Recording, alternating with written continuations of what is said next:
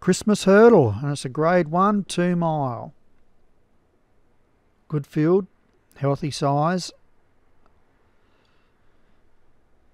Up the top, Albert's Eyes from Elliott Surfer, Deep Red Eyes. Supernova, Time for a Show, Tower Heist, the 15-8 pre-race favourite, Paul Rhodes. Aiming Earth, Crazy Angelina, Marmite Rolling, Soggy Bottom, The Head Wrecker, Thunderstruck Mawsome, and Winter Queen for Jim Murray. And away they go. And quickly they're over the first flight. 7 more to get over. Marmite Rolling. Here's our early leader. They go over the second one there. Out wide, a Soggy Bottom. Down towards the fence, Crazy Angelina and Deep Red Eyes. Thunderstruck Mawsome up there with Supernova, The Head Wrecker, Tower Heist. Aiming Earth, Winter Queen, Time for a Show, and Albert Eyes at the tail. So take this bend, and a few of these are caught wide here, some of the bigger horses too. Time for a Show, that's got a cross. So too Aiming Earth and Tower Heist, so they're in a better position now, but they lost a bit of ground around that bend. Trainers will be hoping that a bit of class will make up for that.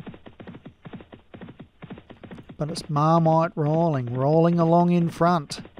So it goes over the fourth. Oh, a bit of a sticky one there for Deep Red Eyes. And the Marmite Rolling's got this field spread right out for a 2 mile. So it leads from its stablemate Thunderstruck Mawsome. In a very successful line for Hollywood Hinton, the Mawsome horses. Third is Crazy Angelina, Home Wrecker, Soggy Bottom, Deep Red Eyes.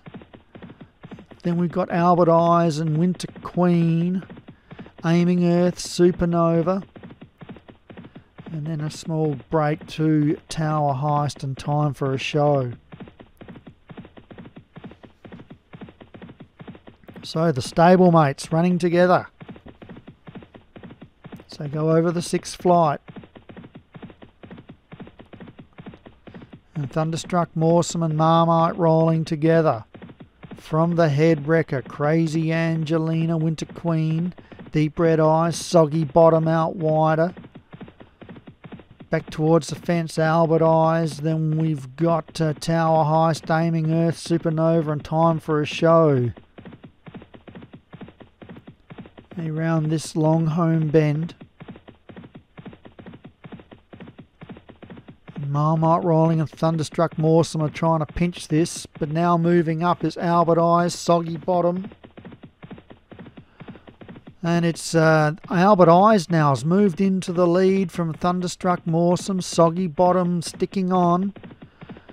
And then Deep Red Eyes.